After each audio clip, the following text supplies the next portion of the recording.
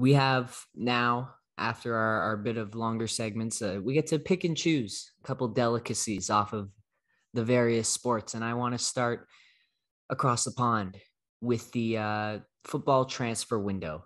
And it has led to, of course, many, many transactions. The first two I want to highlight are Romelu Lukaku headed to Chelsea today, and Jack Grealish moving on to Manchester City. Two big moves there, guys who should have some success with some big British clubs.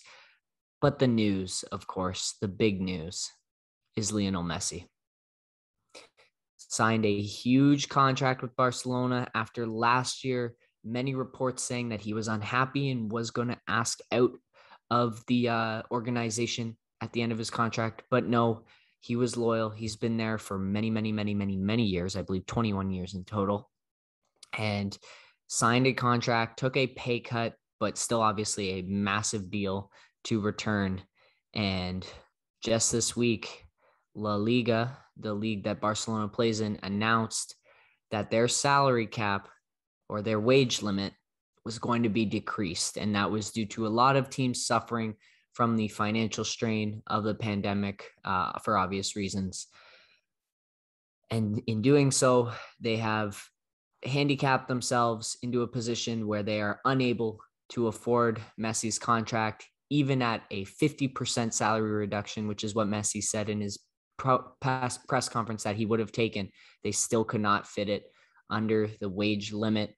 And so one of the greatest football players of all time, and again, one of the most loyal players, this is truly like Steph Curry leaving Golden State or Sidney Crosby leaving the Pittsburgh Penguins.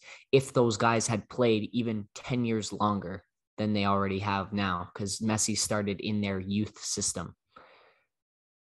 Forever, he's been a part of this organization.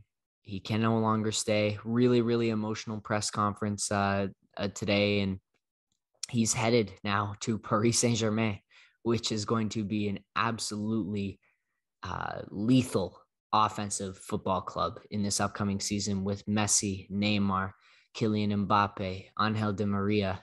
They're going to score at a prolific pace, which will be really, really fun.